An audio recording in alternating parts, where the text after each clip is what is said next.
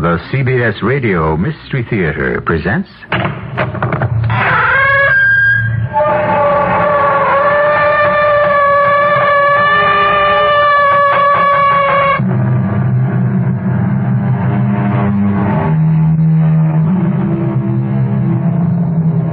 Come in. Welcome. I'm E.G. Marshall. My father, who had a great deal of wisdom, used to say that the friendship of the over-friendly man is too often like a fire in the grate, exceedingly bright to look at, but not reliable should you wish to keep warm on a really cold day. The tale we're about to unfold for you, written by the incomparable Edgar Allan Poe, is not about a friendship that cooled off, but rather about one that became too hot to handle.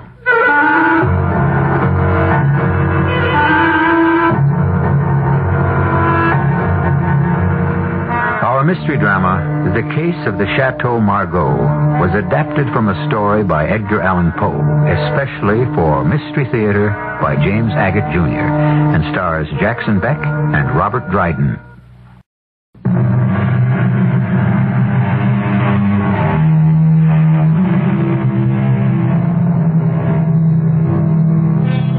Have you ever thought what a lonely old world this would be were there no one you could call a friend? A good friend?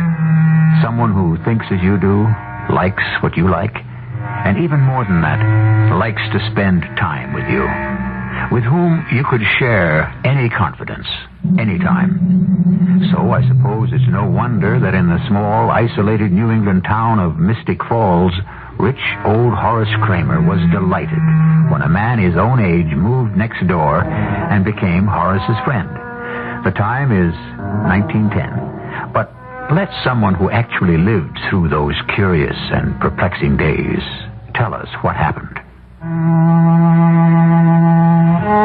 My name is Edgar. My full name is... Edgar.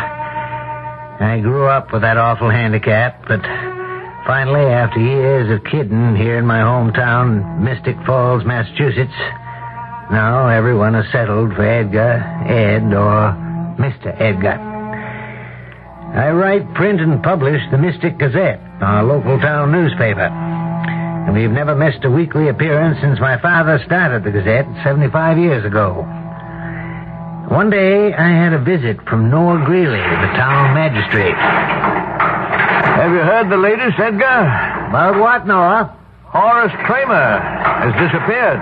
Couldn't be. I saw him the day before yesterday.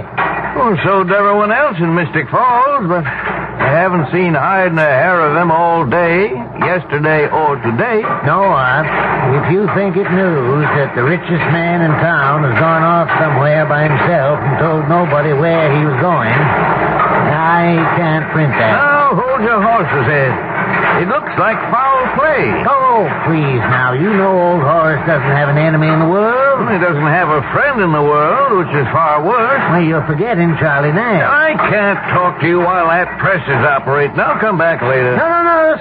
Stay. I'll stop this run. Tell me what you know. All right. Day before yesterday, very early in the morning, Horace saddled up. Told his servants he was going to Boston for the day and that he'd be back that night. That's 15 miles. 30, there and back. No one I've talked to since has laid eyes on him. Have you just been sitting on this and doing nothing? What could I do? I only just got the news myself. Noah Greeley, you're the magistrate. I checked Horace's servants, of course, just this morning. I asked, why didn't you tell somebody your master disappeared? What did they say? They told Charlie, they said. He told them, oh, it'll be all right. Let's wait and see who wants to alarm everybody. Maybe you're right. Something could have happened to him. I wonder why Charlie said... Speak of the devil. Good morning. How fortunate to find two of Mystic Falls' most prominent citizens together. Morning, Charlie. What are you two gentlemen cooking up? The disappearance of Horace Kramer. Yes, it is puzzling. I cannot for the life of me understand what is keeping Horace this long in Boston. Oh, you think he's still there? Edgar and I think he never got there. Whatever makes you say that? It's possible he met with foul play. I think you're both alarmists. Horace can take care of himself. He wouldn't put up with any nonsense from any highwayman. For one thing, he's too good a shot. Unless he was ambushed. Not only that, gentlemen. I happen to know he was well armed when he set out for Boston. Was carrying quite a bit of money with him to deposit. No, if you ask me, I'd say Horace is probably staying on in Boston. And any one of these days, he'll be waltzing back into town, wondering what all the fuss was about. I first met Charlie Nash 6 months ago. He pulled into town not knowing a soul. In 2 weeks, he was on buddy-buddy terms with rich, retired Horace Kramer. Charlie never let a day pass but that he wasn't over at Horace's house. Sometimes for breakfast, always for dinner. No question Charlie was good company, and the last time I had knocked on Horace's door, the 2 old codgers were carrying on like kids. I hope I'm not intruding, Mr. Kramer. Charlie, are you fellas celebrating something? Shall we tell him? Why not? Maybe news for the Gazette. Oh, come on now, Charlie. Do you think our little jollification is worth a headline? I'd rather be a headline than a footnote any day, wouldn't you? Edgar, we're just having a good time. Now, what is it, Edgar? What brings you here? Well, I understand your nephew, Philip, will be arriving soon, and... It was 6 months since this man, Charlie, and I met, and it's his 6-month anniversary we're celebrating with some good wine. I'd say some excellent wine. Hey, have a glass, Edgar. Chateau, Margaux. No, thanks, Horace. I never drink while I'm working. Well, that's the difference between us. I never work while I'm drinking. Well, even if you didn't, my boy, you can never be able to catch up with Charlie here. He downs this Chateau Margaux like water. Does my heart good. Yeah, Mr. Kramer. No, don't call me Horace, Eddie, Edgar. You always have. No, I won't stay but a moment. I just want to verify... You're more of a party pooper than your father was, Eddie, my boy. Come on now, have some wine. No, thanks, really. You know, Charlie, I knew this boy's father very well. Wilbur Edgar. He was a great parlor magician. Ventriloquist. Oh, yes. Wilbur Edgar was quite a practical joker. I mean, who else with the last name of Edgar would have given his son the identical first name? Edgar. Well, the boy's father used imagination, and I approve of imagination. Shall we remove the offending cork from another bottle? Edgar, let me tell you, when a man gets to be my age, all his old friends have either taken to their beds or died off. That pretty well leaves an older man friendless. Yeah, but I was fortunate. Along comes Charlie Nash here, drifting into town. Correction, I never drift. Yeah, moves in right next door. And I'll say his friendship has given me a brand new lease on life. Horace, I can say in all sincerity, you have done the same for me. Congratulations to the both of you. Charlie, you are by odds the hardiest old fella I've come across in all my born days. And since you love to savor the wine in that fashion, I'll be darned if I don't have to make you a present of a great big box of that very same Chateau Margaux. Now, don't say a word. It'll be coming your way one of these days when you least expect it. Horace, what can I say but thank you? What I did come to ask you, Horace, was about your nephew. I just got word over at Sam's General Store that your nephew is arriving from Boston. He's going to be staying with you. It'd make a nice piece in our social column. You mean Philip? I don't want to talk about him. He's a no-good, high-living son of my dear departed sister. And he's staying with me because he has no place else to go. Horace, can you tell me a little about him? What he does, how old, and so on? I said I don't wish to talk about him. I don't approve of him or his way of life, and I don't particularly want him here. And that was the last time I saw Horace Kramer. His nephew Philip arrived in Mystic Falls the following day. He seemed quiet enough. By talking with him or playing an occasional game of checkers over at Sam's General Store, I couldn't determine whether he was of bad character or dissipated habits. One day, Charlie Nash came in while Philip and I were playing. Edgar, I'd move the red in the back row one square over to block his double jumper. Charlie, will you please go away? Philip and I are having a dandy game without your help. Well, I just don't want to see you taken advantage of. Advantage? What are you talking about? We're playing on a board with everything in sight. Now, just go and sit down, Mr. Nash, and leave us be. Now, Master Philip, is that a way to talk to your elders? Well, you may be somebody's elder, but not mine. Mr. Nash, I've seen your type before, and frankly, the way you're sponging off my uncle is disgusting. Well, coming from a young man of your reputation, I consider that a compliment. Let's forget the game, Philip. I've had enough of this. Oh, Edgar, I've been looking for you everywhere. Have you heard the latest? Not yet, Noah, but I will. Go on. Horace's horse just wandered into town with no saddle and no saddlebags. Without Horace? His horse? You sure? Well, come on, see for yourself. Poor animal showed up behind Horace's house in terrible shape. Bleeding. It's been shot in the chest, it looks like. It's a wonder it can still walk. No sign of my uncle? No, and as I said, everything's been taken from the animal's back. I know Uncle Horace was carrying 2 saddlebags when he left for Boston. I know that. Excuse me. I don't think... No, I just can't stand here like this. I have to see that horse. Now, maybe there's a hopeful explanation to it all. Hopeful explanation, you stupid tub of lard. Hopeful? Obviously, my uncle has been robbed and probably killed, and you talk about hopeful? Now, young man, I can understand your distress. It's no greater than my own, I assure you.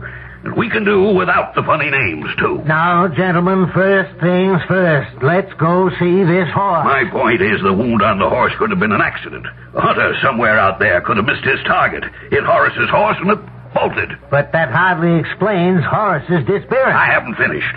The horse bolts, runs through the underbrush, saddlebags are torn off. My dearest old friend is thrown off. So, where is he now, 3 days later? You all know how stubborn he is. If he got thrown from his horse, probably made him so darned mad he took his saddlebag. I thought you said they were torn off. If they weren't torn off, took them, picked up some other means of transportation, went on to Boston. So I say, let's calm down, everybody. I refuse to calm down. Mr. Greeley, you are the magistrate of Mystic Falls, aren't you? Yes, I am. I charge you to make an immediate search of this entire area. I want you to organize a hunt for the body of my murdered uncle. Murdered? A singular expression, young man. Noah, Edgar, Sam, you're all witnesses to this extraordinary remark of Philip Kramer. What private knowledge does he have to assert that his uncle has been murdered? Could it be because he had something to gain from the death of a rich uncle? You take that back. I am merely offering a You theory. lying, fat, conniving... Now, here, Philip, stop it. Stop that. No, it's Sam. You kill old Tommy. Let go of me. Look at him lying there, covering his face with his hands. Now, you stop that. He's an old man. Oh, all right. I hope that's taught the lying old schemer a lesson. Can I give you a hand, Charlie? Yes. Now, you all saw that unprovoked attack. Young man, I shan't forget this. I shall not forget this as long as I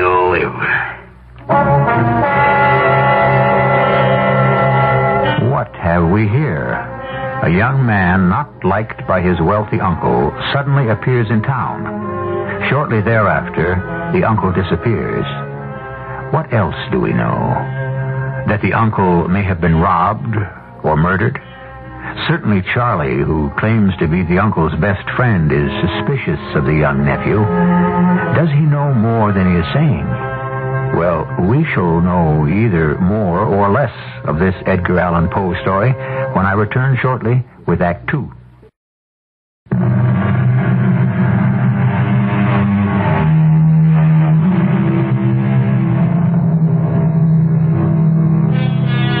was it who said, "Murder, though it have no tongue, will speak with most miraculous organ"?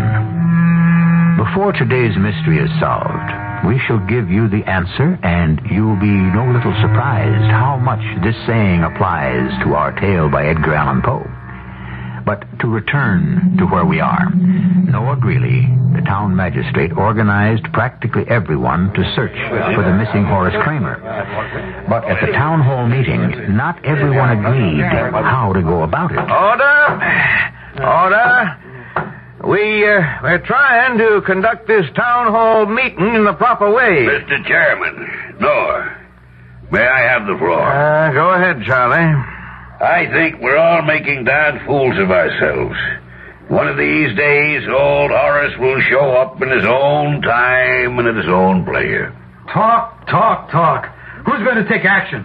That's what I'd like to know. All of you make me sick. My uncle is lying out there somewhere. Philip! Time passes. You all talk. Philip Kramer, you are out of order. Well, I don't care if I am. We have to act and act fast. My uncle is out there somewhere. Who knows if he's still alive? Maybe sick, injured, needing help. I'll tell you what I'm going to do. I'm going out this very minute and look for him. I was crazy not to have done it before. Goodbye. Well, I'm sorry about that young man. As to those of you who haven't met him, that was Horace's nephew, Philip. A bit headstrong. Noah, I wonder if you could get some reaction, pro or con, for or against searching parties. Well, what do you say, Edgar? It was your proposal. Well, could we have a show of hands? All those who feel well qualified to lead a search party in, let us say, a 5-mile radius, will they raise their hands? No one? Oh, yes, I see one hand. Oh, it's your hand, Charlie. Well, as you know, folks, I'm retired. So I've had plenty of time in the 6 months I've lived in Mystic Falls to explore. And I would say I've covered every inch round here. So I have had that advantage over most of you who are farming, horseshoeing, or minding stores. Well, I propose that as many as would care to join us at the village green at 2 o'clock, so that we can set forth under Charlie Nash's guidance. Charlie turned out an excellent guide. The bunch of us, at least 20, followed him through all kinds of out-of-the-way paths, finding places none of us knew existed. The first day, we searched till it got dark, about 6. But then for almost a week, from morning till night, not a trace of Horace Kramer. Until the day Charlie led us to a pond 4 miles from Mystic Falls. Has anybody seen Philip Kramer? Philip? Hey, is Philip back there? I'm here. Edgar, I'd like to show you something. Look down there at those horseshoe tracks. See that little depression on the heel of each shoe? Yes, I do. That's Uncle Horace's horse. And look here, where the brambles are broken off. It's as if something heavier than a man was dragged through here. Oh, you're right. So it does. I'd look in that pond. Heavier than a man, eh? I suggest we have this pond drained. There are enough of us with spades, we could all dig some runoffs. We'll fall, too. Excellent idea.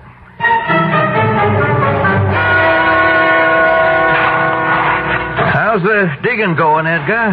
Well, they got 3 trenches dug, and the pond's running off pretty quickly. Isn't that something lying down there on the bottom? Yeah? Sure, I can see the back of something. Oh, you're right, Charlie. There is something. What is it? Well, look, down there. Let me see if I can fish it out with my shovel. Yeah. You got it. What is it? Black silk waistcoat, if I'm not mistaken. Why, so it is. Or was. Fairly ruined now. Torn. Where have I seen this waistcoat before? Those dark stains around the collar and the front. Could be blood. Philip, you ever seen this waistcoat before? I think it's mine. Yours? Yes, I think it is. Looks like it. Philip Kramer, you realize this is very serious. You admit this blood-stained waistcoat is yours? Oh, I didn't say that. It's very like one of mine. Surely, Noah, you're not actually making an accusation, because this bloody, torn waistcoat, which may belong to Horace's nephew, was discovered here. Now, hold on there. We don't know that is blood. Precisely. We don't know it's blood. Or, if it is, then it's Horace Kramer's blood. Or Philip's. Then, too, one must think in terms of a motive. Just because this young rapscallion happens to be Horace Kramer's sole heir and would inherit everything, does that mean he is a suspect? Well, it doesn't rule him out, Charlie. Just a moment. We don't know, first of all, whether Horace is dead. We've found no body. Secondly, as far as inheritance is concerned, I remember a year ago Horace telling me he was planning to disinherit him. All we have to do is locate a will. And if indeed Philip is cut off without a penny, what does that do to your motive, huh? Well, I've never heard such nonsense in all my life. I'm not giving up hope that Uncle Horace isn't still alive. But frankly, this search, led by this fat fool, is too comic for me.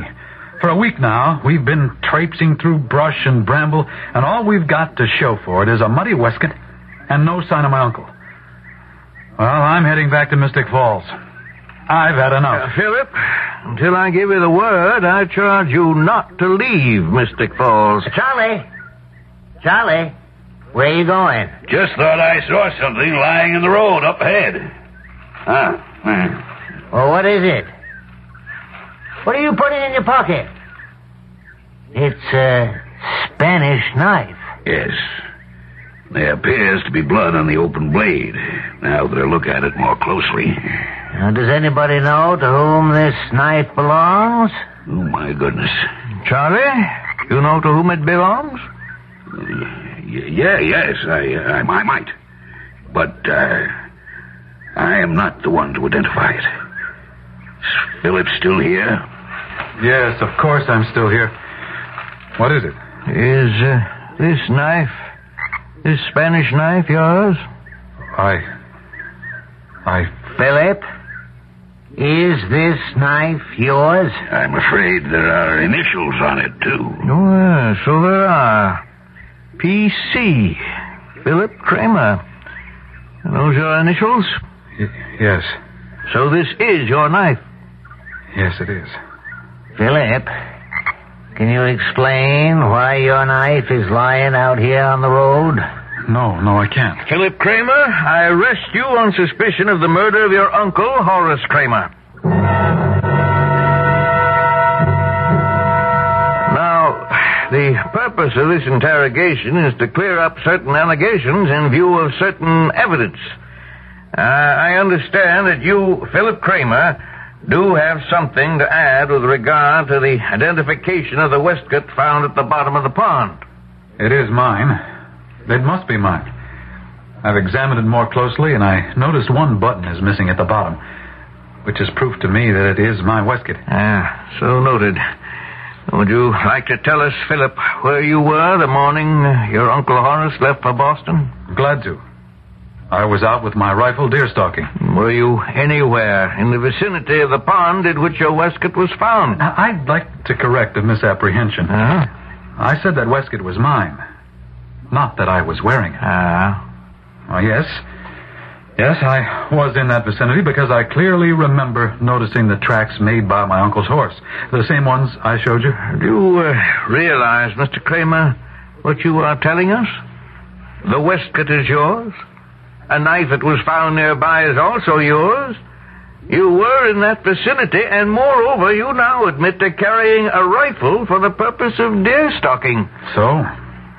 Yes, that's so. May I ask the indulgence of the magistrate for a moment? Yes, Charlie, by all means. I had not wished to further complicate matters by divulging the information I have. But now I do feel it my duty to bring it to your attention. Let me tell you what I know. The evening before Horace left for Boston, he and I were playing a game of checkers when his nephew Philip appeared. Jump, jump, jump, jump. Ha! What do you think of that, Charlie? Nice going, Horace. Caught me completely by surprise. Oh, it did, didn't it? Yep, I can say it in 2 words. Completely. Ah, Philip. Well, to what do we have the pleasure of your company this evening? It's the shank, the very shank of the evening. I'd expect you to be out dancing, carousing, gambling, or whatever it is you're so noted for. What are you doing home? You don't think much of me, Uncle, do you? And I never asked more of you than a place to sleep. Believe me, I don't enjoy being dependent on your favors. Well, just in case you're harboring the hope that because you are my only living relative, Philip, let me assure you, I am planning to revise my will, and your name will not be mentioned in it. I'm sorry to hear that, Uncle. I bet you are. Yeah, I've threatened such action before, but now, knowing you better, tomorrow I shall actually take steps. Yes. Tomorrow morning I'm off to Boston with 2 tasks. 1, to make a cash deposit at the Farmers and Mechanics Bank, and 2, to sign my new will. Now, if you'll be so good, kindly leave Charlie and me alone, so that we can continue our checker game. Philip Kramer, you just heard Charlie Nash here recount an event that happened the night before your uncle set off for Boston. Is this the truth or not? Is what the truth? Did you know your uncle was going to Boston in the morning to deposit money? Did he tell you he was about to change his will to disinherit you? Yes. Would you repeat your answer clearly, please? Yes, Uncle Horace did say that. But I still say I know nothing of his disappearance, and I did not kill him. I'm sorry we must leave this tale of suspicion and mystery at this very moment. Does it strike you as strange that Philip Kramer, the only person suspected of having had a hand in his uncle's disappearance, seems so very self-assured? Is he feigning innocence? Hiding guilt? Or is someone else the actual guilty party? We'll be back with some of the answers shortly.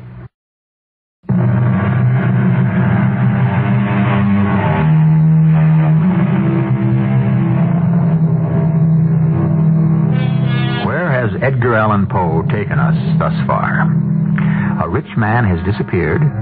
Evidence has been uncovered pointing in only one direction, to a wastrel nephew now suspected of murder.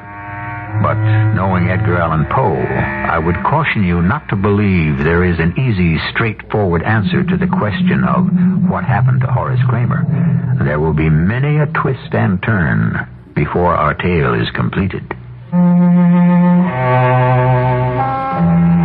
When Philip Kramer admitted he knew the purpose of his uncle's trip to Boston, Noah Greeley deputized me and the owner of the general store, Sam, to make a thorough search of Philip's room.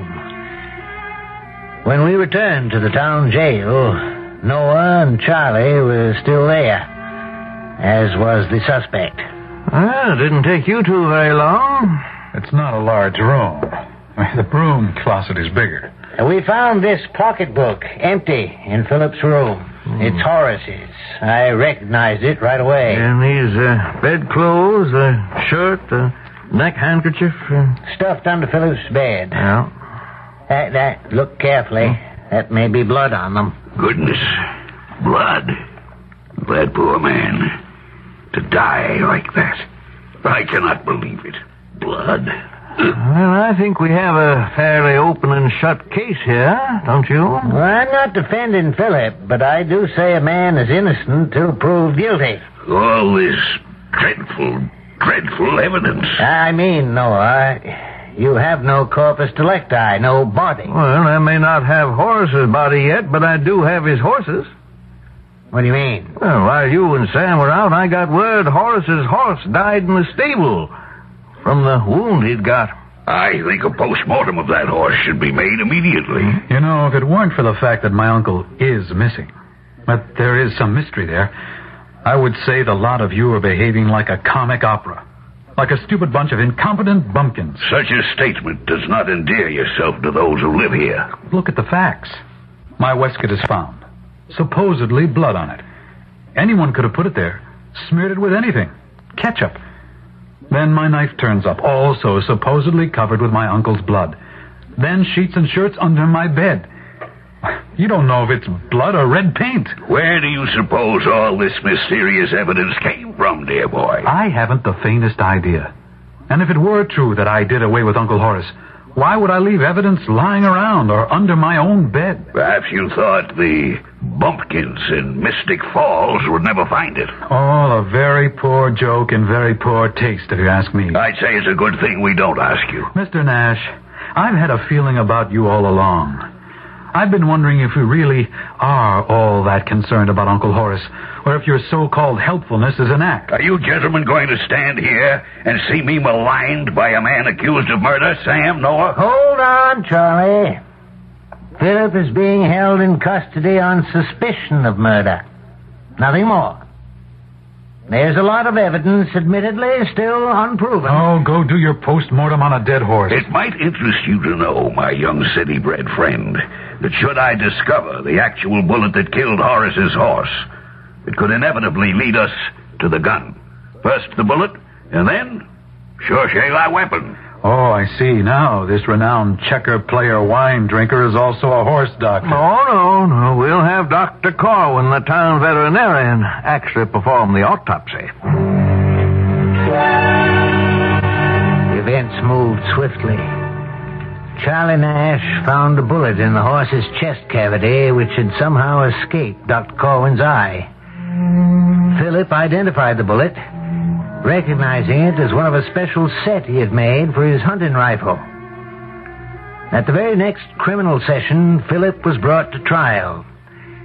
He still treated the matter lightly, not even seeking legal advice. The town appointed a lawyer to defend him. But confronted with this unbreakable chain of circumstantial evidence, the jury returned an immediate verdict of guilty of murder in the first degree.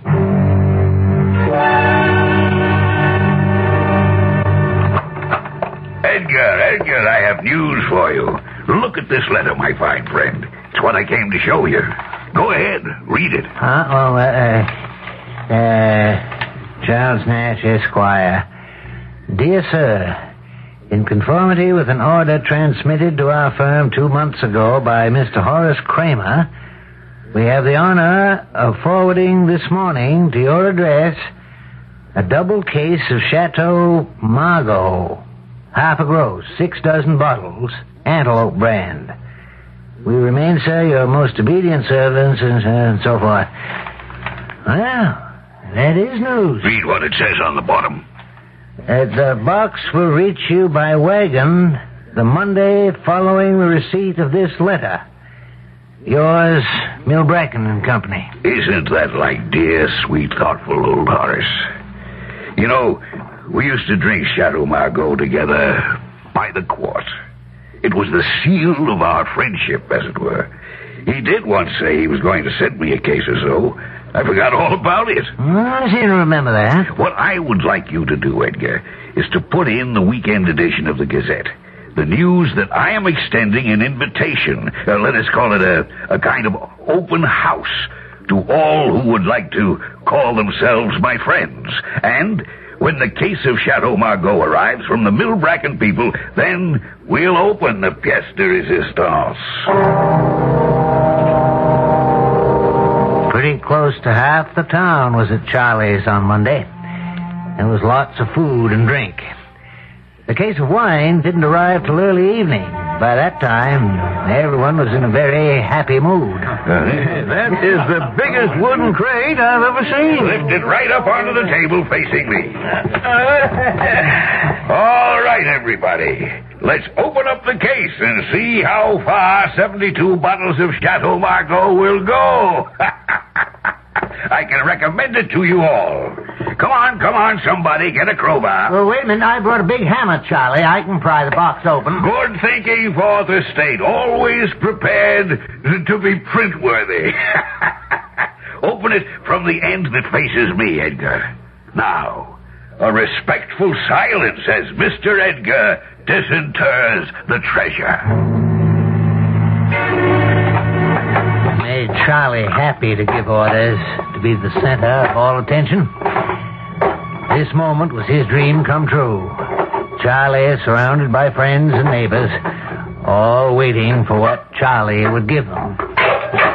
Suddenly, the top of the huge box flew open, and from inside, there sprang up into a sitting position, facing Charlie, the bruised, bloody, nearly putrid corpse of old dead Horace Kramer. He seemed to look right at Charlie with his sightless eyes. Then, suddenly, slowly, the corpse spoke. Charlie, old friend, how could you do this to me? Having said that, the decaying corpse of Horace Kramer fell over the side of the crate, his arms sort of reaching for Charlie. Men fainted. Some ran for the doors, but slowly, as if magnetized, everyone came back to watch Charlie. How did you get back, Horace? I know you were dead. Were you watching me all the time? Did you see me following you down the road when you got near the pool? Were you alive or dead? I left you for dead. I had bad luck with your horse. I shot him. He wouldn't die. Would you believe it, Horace? I pushed him clean into the pool to drown. And the next day, he walked right back into town. It wasn't easy to cover my tracks. I had to plant all kinds of evidence so my friends would think it was your nephew. Horace, it wasn't easy at all. Horace, you just said, I say, how could you do this to me? Oh, my heart. Charlie, he's fallen on the table. Charlie! My Lord. Charlie is dead. As dead as Horace. Philip, you're free. The body of your uncle was delivered to Charlie's house in a crate of wine. And he, your uncle, accused Charlie of killing him. What? Wait, not so fast. Anyway, Charlie confessed. I'm afraid I had a hand in this. I thought you might have, Edgar. You were the only one who never believed the evidence. I wasn't that positive Philip wasn't guilty, but I was pretty sure Charlie wasn't that innocent. From the beginning? Yeah, he was too helpful. That made me suspicious. Didn't you think it was strange, Noah, that it was always Charlie who discovered things? Where was I, with my eyes closed? First of all, Philip was an outsider. Secondly, almost everyone in town liked Charlie, so why should you suspect him? Well, for me, he went just one step too far. What did he do? The autopsy of Horace's horse. Even with Dr. Corwin right there, it was Charlie who found the bullet. But he palmed that bullet. That bullet never went near the horse. There was a bullet hole where a shot had gone in, but another where it had gone out. No, it couldn't have been Philip's gun that killed the animal. Oh, why didn't you tell me? We could have held up the trial. No, I couldn't stop you. Besides, I had to find the body. Now, you remember how it was Charlie who led the search party? So I searched myself, and wherever he had gone, I went in the opposite direction. Well, eventually, I found an old dry well, very well concealed. And Horace was down there, at the bottom, neck broken. Terrible sight.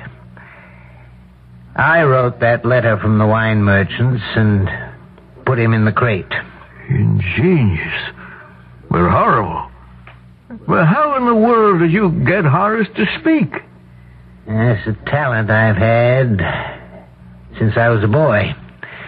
My father taught me voice throwing, ventriloquism. Charlie, old friend, how could you do this to me?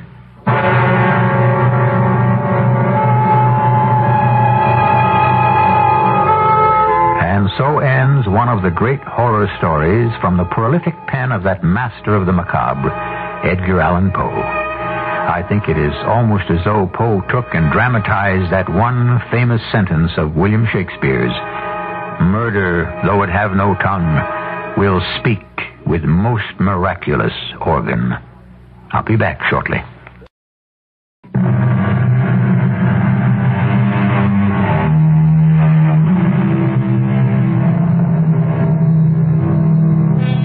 It is said that Edgar Allan Poe is the founder of the modern detective story.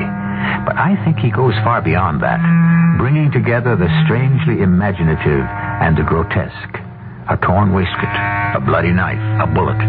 On these few objects, Poe hangs an entire plot of villainy and bizarre retribution. Man has always been fascinated by objects. Writing about their criminal use is called detective work. Studying and analyzing objects is called science. But one doesn't have to be a scientist or a PhD to enjoy a good mystery. Our cast included Robert Dryden, Jackson Beck, William Griffiths, and Lloyd Battista. The entire production was under the direction of Hyman Brown. This is E.G. Marshall inviting you to return to our Mystery Theater for another adventure in the macabre. Until next time, pleasant dreams.